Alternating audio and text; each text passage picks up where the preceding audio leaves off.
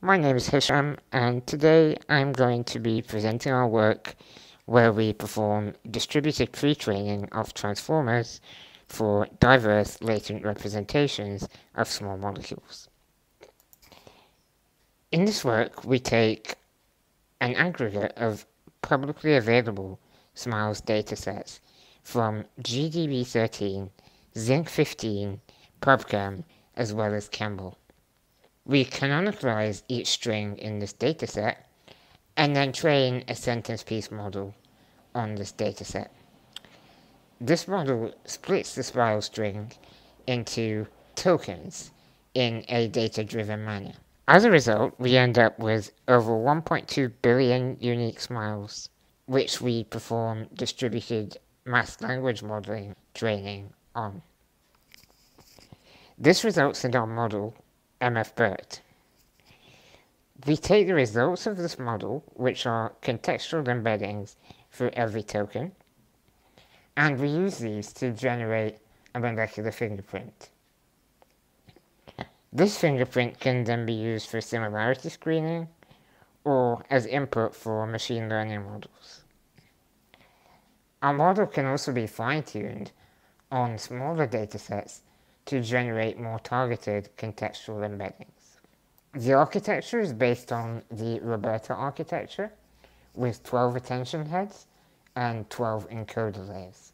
We also explore additional architectures such as a Siamese MFBERT, where we clone the MFBERT network and combine two fingerprints of the same molecule but with different spirals permutations.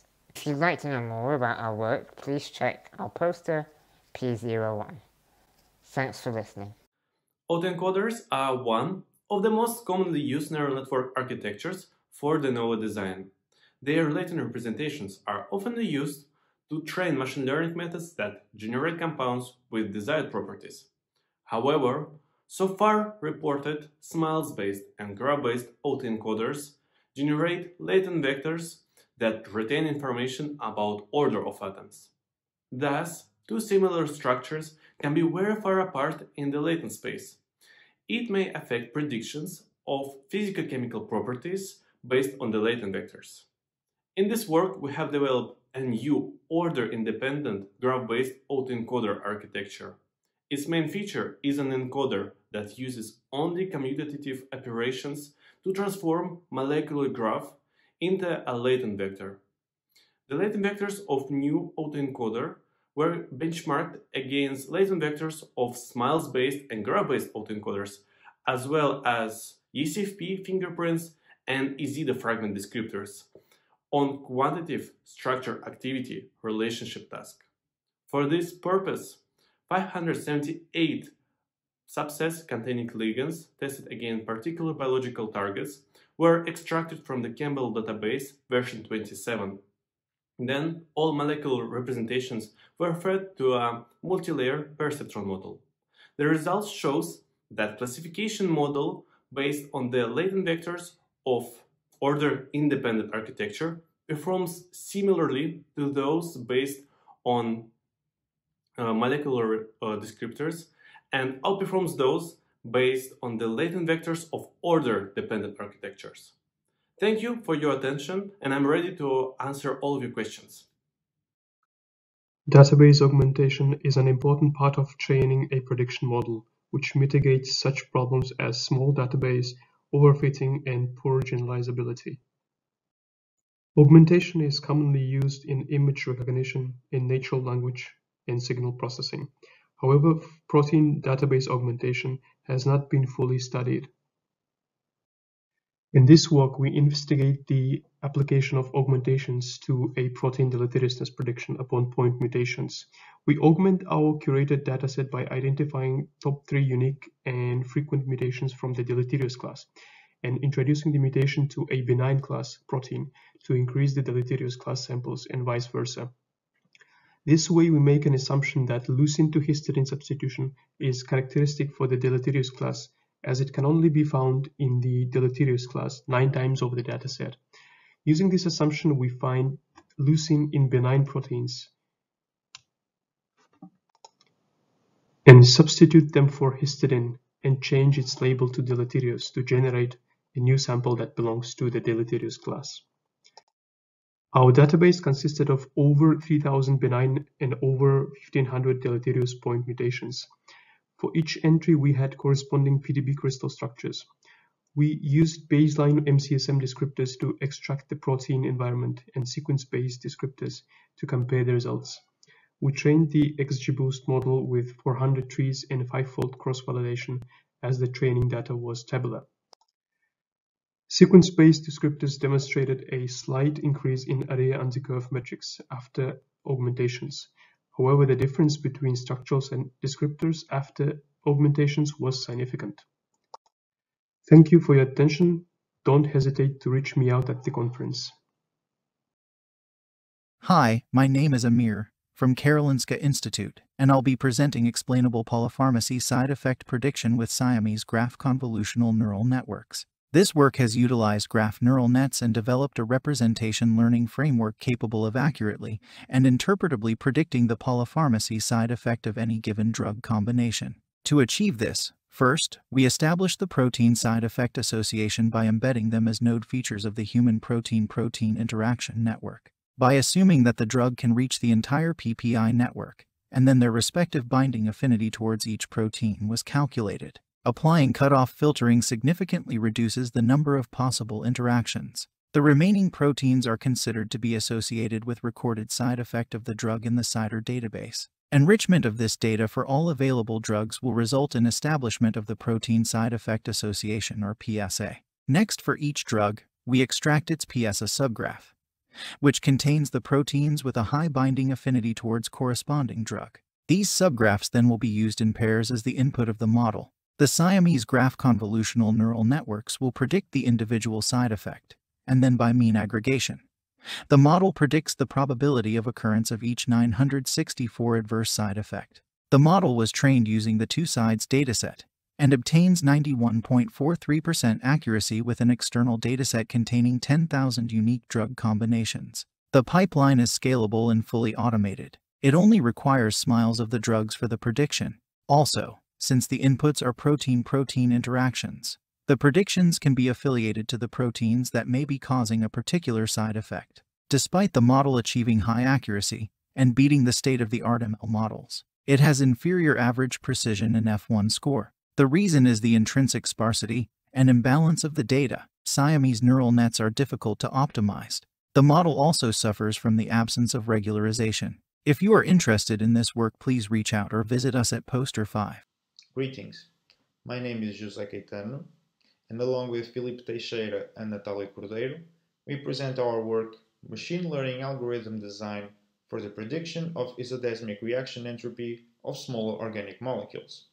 We are scientists at the LIK Verde Quinte Faculty of Sciences at the University of Porto, Portugal. Machine learning algorithms are gaining momentum as novel tools for industrial manufacturing development. The overlap of chemical catalysis and data science has proven to be a valuable asset in handling large data sets towards the understanding and prediction of the events occurring at the chemical space. With these algorithms, properties of a chemical species involved can be actually obtained, opening up new possibilities to improve quantitative catalytic reaction models.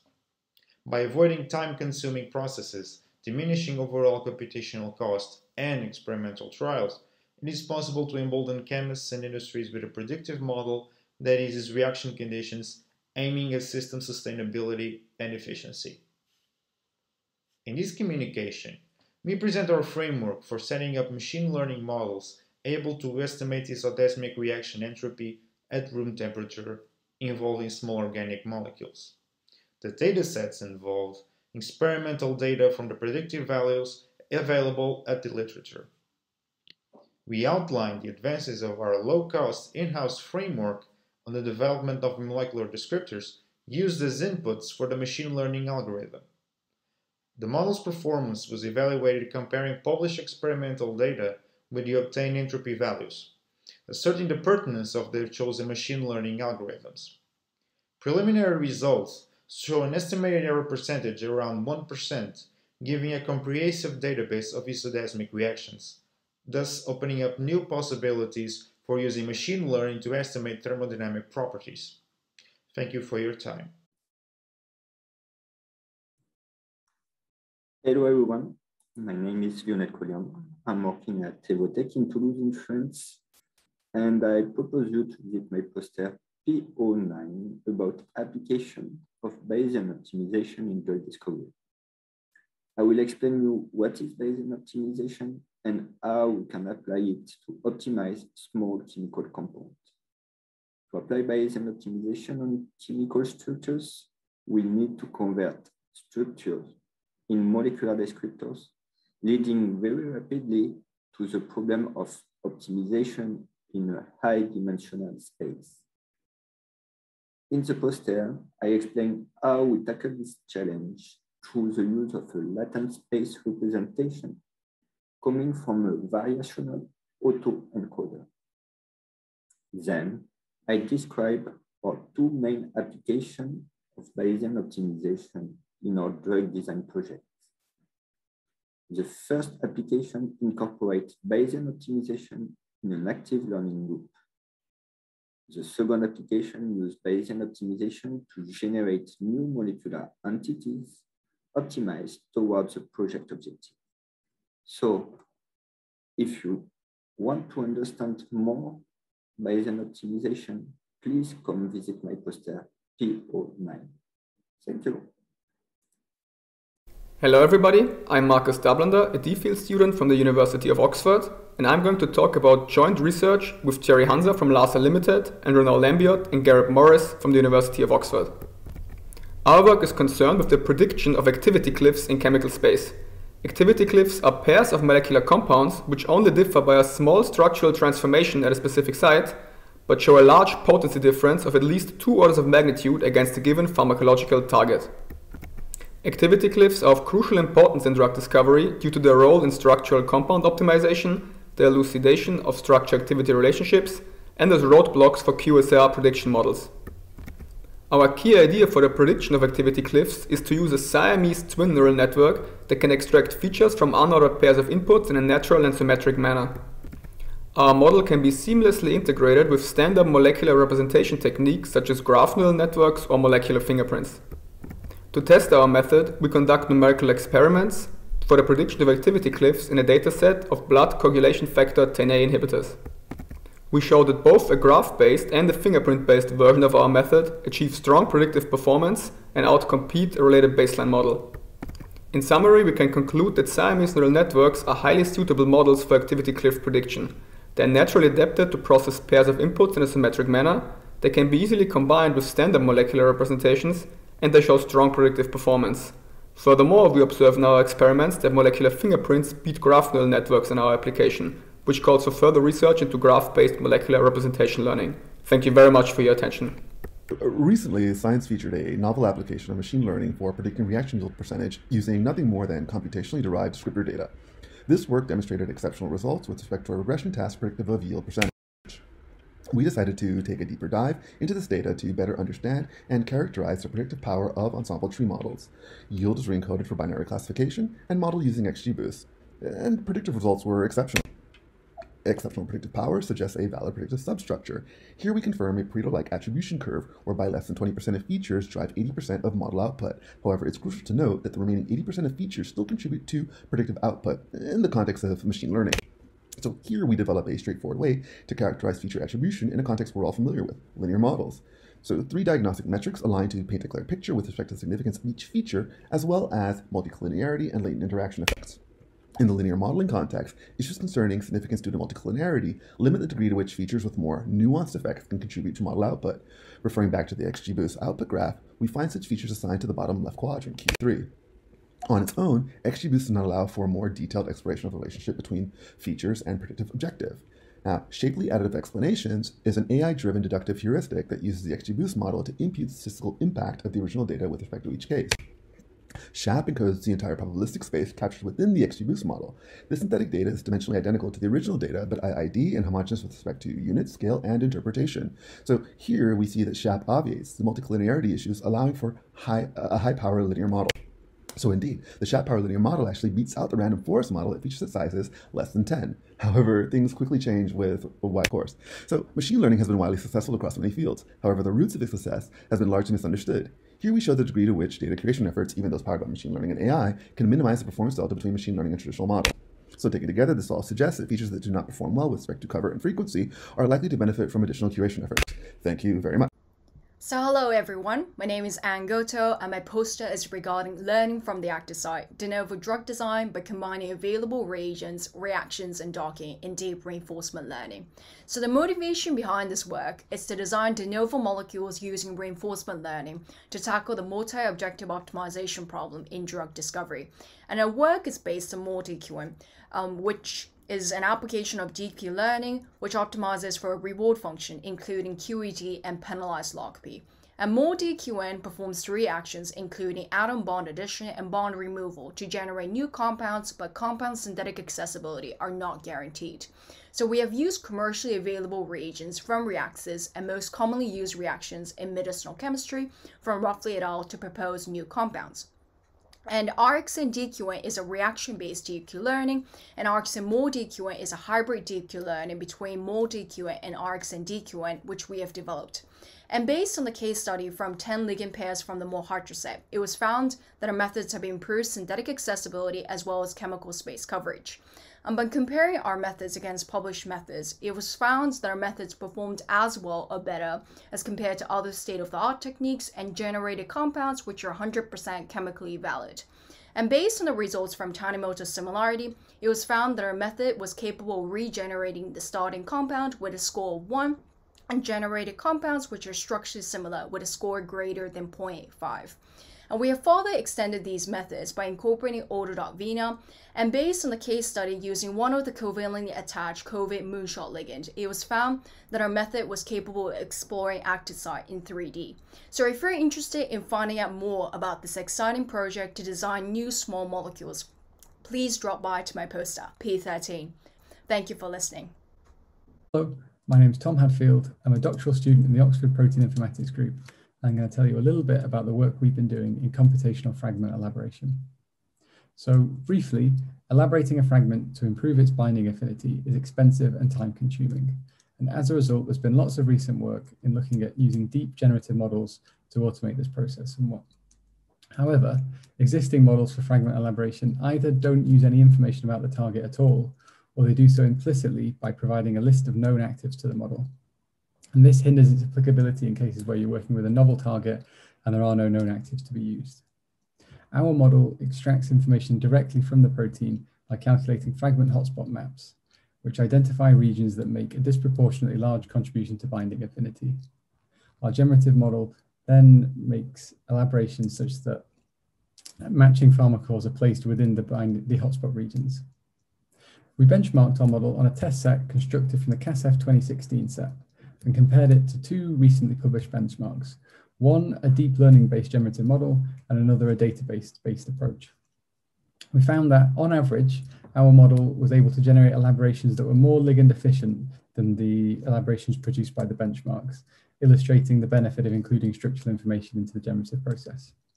If you'd like to find out more about the work we've been doing, please come and talk to me at our poster session. I'm poster number 14, and I hope you enjoy the conference. In our poster, we proposed a model composed of a peak detection DNN coupled with a GAN for background reconstruction. The DNN model is efficient at detecting 1 or 2 peaks at most. The detected peaks can then be isolated and removed from the signal, which can then be passed to the GAN. The GAN reconstructs the area with plausible background. The signal can then be fed to the DNN again so that any remaining peaks can be detected. In the end, what we are left with is a collection of peaks and a reconstructed background. The GAN is trained on artificial data, which we prepared ourselves. To create the training dataset for the GAN, the signals containing different number of peaks were generated, and subsequently holes of various sizes were made to the data. These holes are really sections of the signal that have been set to -0.1. The GAN generator then fills this area with a plausible background, while maintaining the rest of the signal intact. The GAN model we use is a Wasserstein GAN with a gradient penalty. This prevents the rapid conversions that the discriminator would have otherwise, and it keeps both the generator and the critic balanced. Both DNN and GAN have begun training and testing on real data, And while the preliminary results are promising, there is still room for performance improvement for both models. For real-world data, we use two types of spectroscopic measurements, namely surface-enhanced Raman spectroscopy and high-performance liquid chromatography Raman. SERS data was obtained through two different techniques, substrate-based and colloidal-based. Substrate was kindly provided by our collaborators at National Taiwan University. Colloids were prepared using method described by Leopold and Lendl with the help of Applied Chem department at NYCU. HPLC data was also acquired with the help of Applied Chem department at NYCU. If you are interested in details, make sure to check poster 15.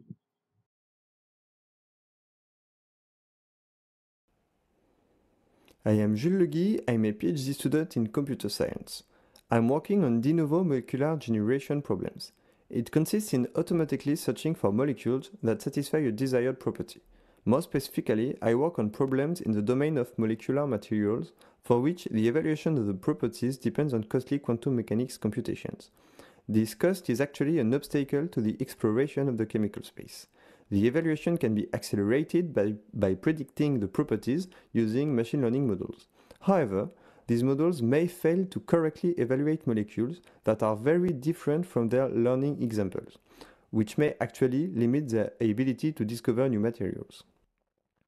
Here, we propose an optimization method that is based on a machine learning model, the surrogate function here, and that estimates the values of the property to be optimized.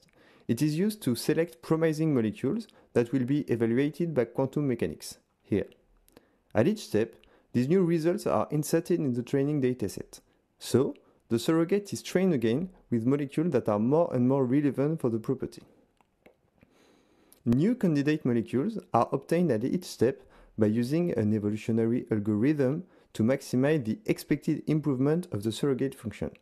This is very similar to Bayesian optimization, but the evolutionary algorithm allows us to generate solutions in the whole chemical space. We evaluate our method on the maximization of the HOMO energy. We show that it can find high-scoring molecules using less call to the costly property than a purely evolutionary approach. To conclude, our approach based on a surrogate model that is learned iteratively can limit the evaluations and thus the optimization time for a costly property.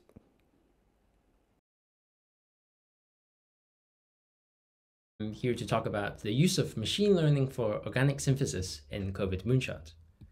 Machine learning for organic synthesis has been extensively studied computationally. However, experimentally, it has only been evaluated at a small scale, involving only tens to hundreds of reactions at most. It has not yet been stress tested in a real-world drug discovery scenario. This is exactly what was done in COVID moonshot, which is a large campaign to search for a COVID-19 antiviral. In this project, proposed drug candidates were made completely following machine learning designed synthesis routes. Over the past year, this has added up to over 2,400 compounds successfully made starting from purchasable building blocks. This is a huge number of compounds involving a large amount of resources.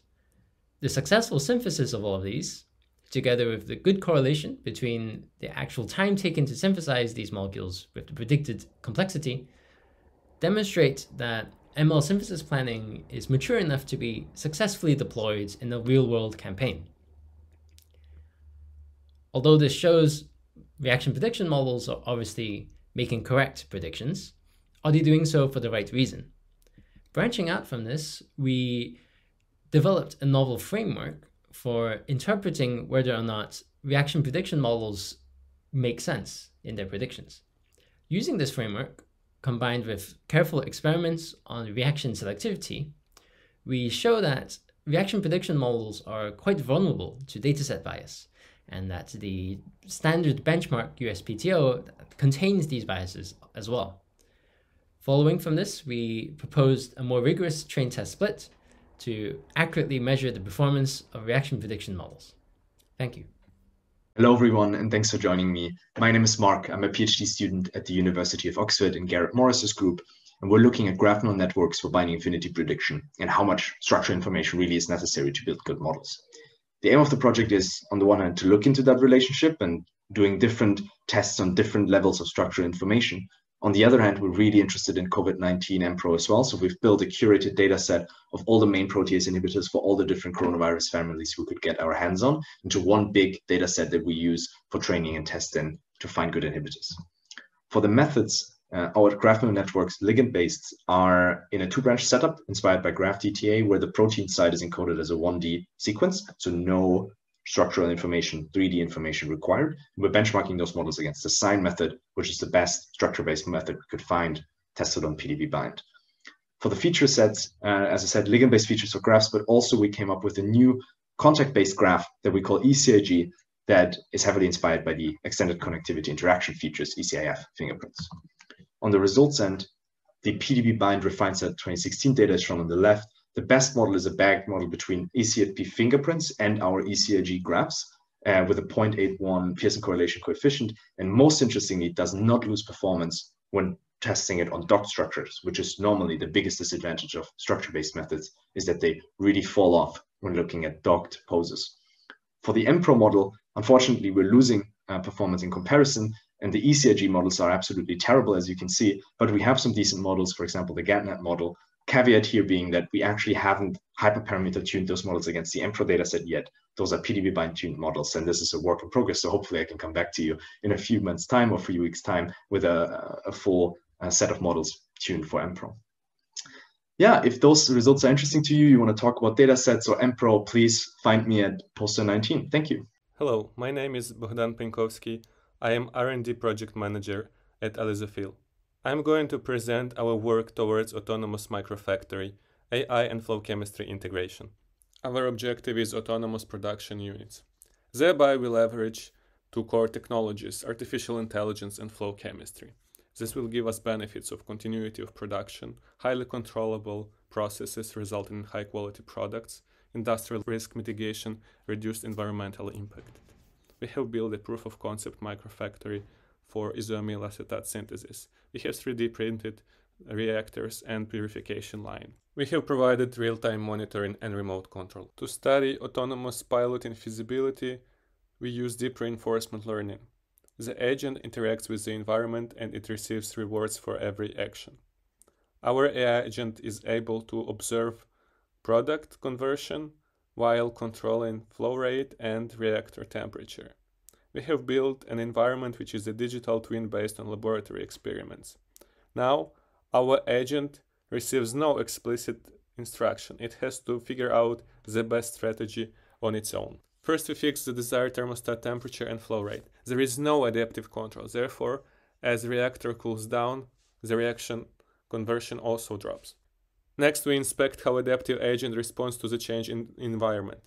When reactor cools down, it adapts the flow rate and the conversion remains intact. We have also verified that the agent is extremely robust to the sensor noise. We conclude that the approach is robust to environmental changes and to sensor noise.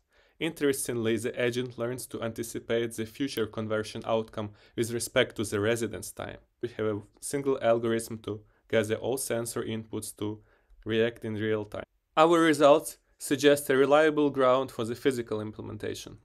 Hi, my name is Jenke and I'm a PhD student at the University of Edinburgh at the group of Julian Michel. This poster displays our ongoing work on optimal network generation for free energy perturbation, or FEP in short. FEP space, as seen in figure 3, was constructed to serve as a model training set to represent all realistically possible molecular transformations in FEP. The reliability in standard error of the mean, or SEM, across quintuplicate FEP simulations correlates well to its original ligands in the bind phase. See figure 4. We aim to open source this dataset for the community to use and drive the field forward. Additionally, we've constructed a twin neural network approach, see figure 5, that has dual inputs, one for each ligand member of a given perturbation. Through a transfer learning approach, we're able to predict FEP reliability and are able to feed this into perturbation network generator algorithms. Although this is very much an ongoing work, we expect to outperform state-of-the-art network generation methods using our FEP reliability predictors. If you're at all interested, please do come see me at poster 23. I'm looking forward to discussing this work further. The rules of catalysis are elusive. Understanding what makes a catalyst work for a particular reaction is a non-trivial task. an increasingly important one as we try to access more and more complicated molecules, for example in medicinal chemistry, materials chemistry, or in natural product synthesis. Whilst it's possible to calculate a wealth of information about catalysts and substrates computationally, linking this data to experimental results is challenging. However, this is essential when attempting to predict which catalyst to use for any given reaction. Much of the work here uses DFT calculated data condensed using principal component analysis. This enables a selection of important chemical properties to be represented on a simple map. This map can be used to guide selection of catalysts and substrates.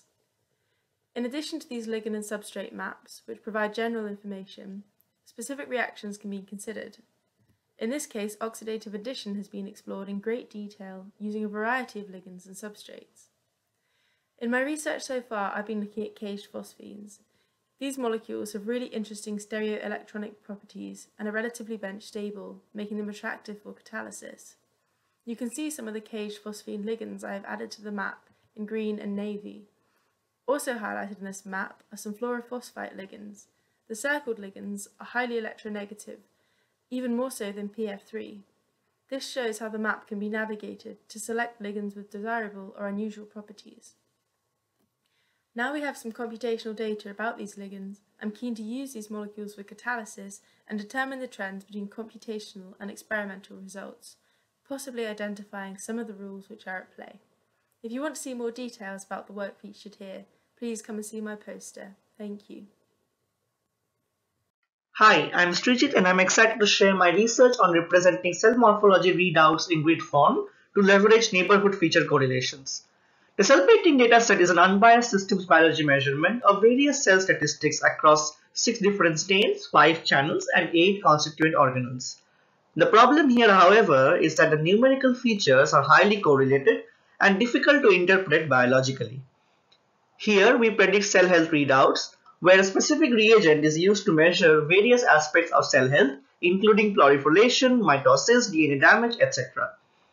We generate a TSNE visualization of the features across each perturbation, meaning each point on this TSNE map represents a feature. This clustering therefore represents features having similar effect across all perturbations. The Jonker-Volgenet algorithm is used to fit these results into a rectangular grid by an optimizing of a cost matrix. These matrices are then trained using efficient net B0 architecture. Using gradient-based localization, we generate a coarse localization map representing regions of importance in these images for each true positive sample in the test set. In results, we observe a mean 14% improvement in balanced accuracy in 19 out of 70 cell health assays, particularly in ones related to mechanisms of cell death. Further, we see that similar endpoints such as those related to DNA damage show similar regions of importance, particularly in intensity of DNA in cytoplasm channels. These features could show or signify DNA fragmentation, for example. In future, we will try to work with larger datasets to explore new perturbation space, particularly as there are no chemical structural models to predict effects of genetic perturbations. We will try to understand regions of this morphology space to better understand what they signify biologically and try to predict mechanism of action of compounds using cell painting screens. Thank you. Hello, my name is Gregor Sim, and today I would like to talk about our work on reinforcement learning for molecular design guided by quantum chemistry.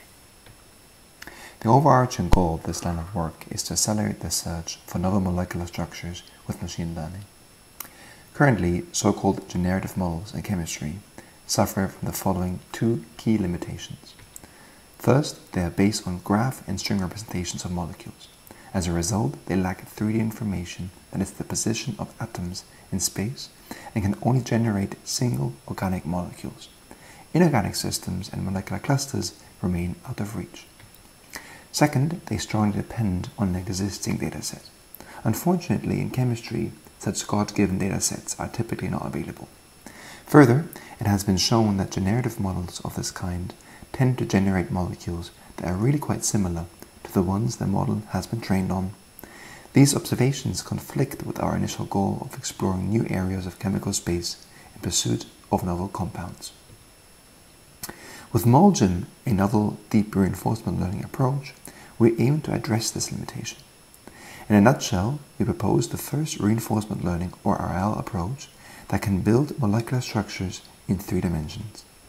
It constructs molecules by iteratively placing atoms in space. Since it's based on quantum chemical principles, it is applicable to any chemical system. Further, MolGIM does not suffer from dataset dependence, as the RL agent autonomously generates its dataset through strategic exploration by interacting with an environment.